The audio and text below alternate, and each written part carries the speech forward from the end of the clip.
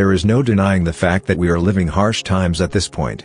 As people are told to stay home, they are not spending money as they used to, many are not working, companies are struggling and laying off or furloughing people all around the world. In the US in just 3 weeks around 17 million people filed for unemployment. Experts warn that this number might more than double in the future. Not all industries are laying off or furloughing employees though. There are some industries that have seen a huge spike in demand, income and profit as well. There is an evident surge in demand for groceries, delivery and toiletries for example, and many companies are looking for thousands of people to hire. The first part of this video will cover jobs in high demand during this crisis. In the second part of it we will look at job offers from dozens of companies. So make sure to watch till end, give it a thumbs up, so YouTube shows this video to other people as well, and make sure to subscribe to support the channel. Getting back to our topic, here are some jobs in high demand. First of all, grocers are seeing a great surge in demand.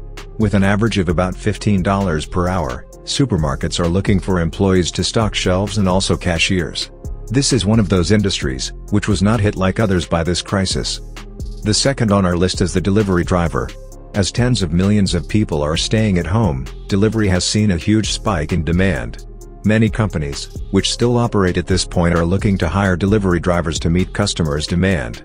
With an average $15 per hour, they are asked to deliver food and other packages, but they should expect to transport different items between retailers and warehouses.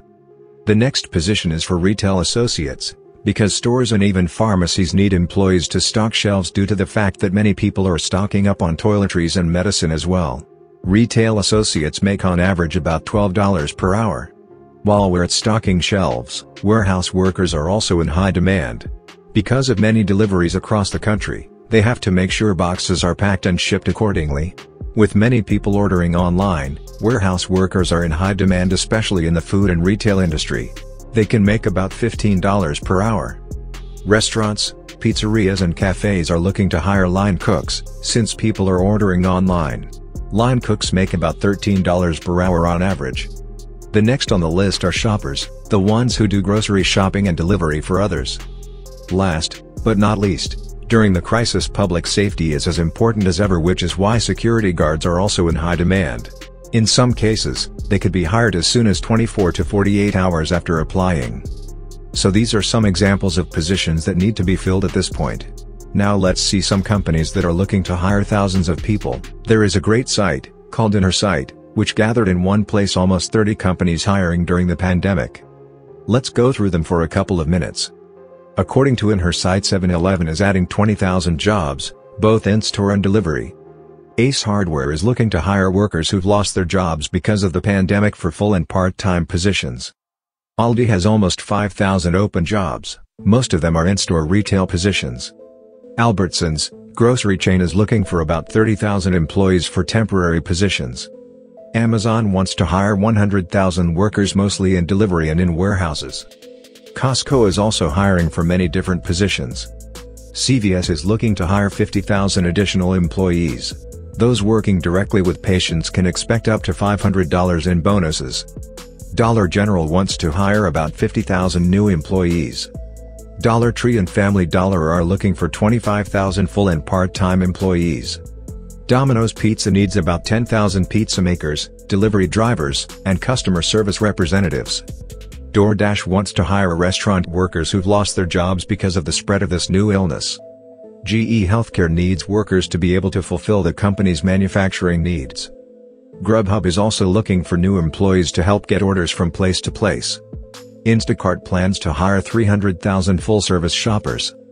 Jets Pizza is hiring delivery drivers. Kroger Stores is looking for at least 10,000 additional employees. Lowe's is hiring short and long-term positions, and Microsoft Teams needs software engineers, sales, and more personnel. OutSchool is willing to hire thousands of teachers, since children are studying online. Papa John's International is looking to hire 20,000 people to aid in deliveries and carry out orders. Pepsi says it will hire 6,000 people. Pizza Hut has more than 30,000 open positions for virtual call center agents, cooks, shift leaders, restaurant managers, and drivers. Publix wants to hire thousands of in-store and distribution center workers.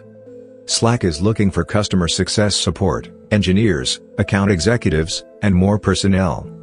Target, Retailer is hiring in-store and distribution center hourly full-time and part-time workers.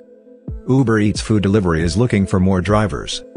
Walgreens has about 9,500 full and part-time positions for pharmacy techs, shift leads, customer service reps, and more. Walmart is looking to fill about 150,000 temporary positions in stores, clubs, distribution centers, and fulfillment centers. Zoom needs tech support, engineers, business services reps, and others to join their team. As we don't really know when this health and financial crisis will end, it is important to be prepared for any circumstance. Even during crisis, some industries will fail, while others will still be in high demand, and some will just start becoming the next thing in the near future. Thank you for watching, and don't forget to subscribe.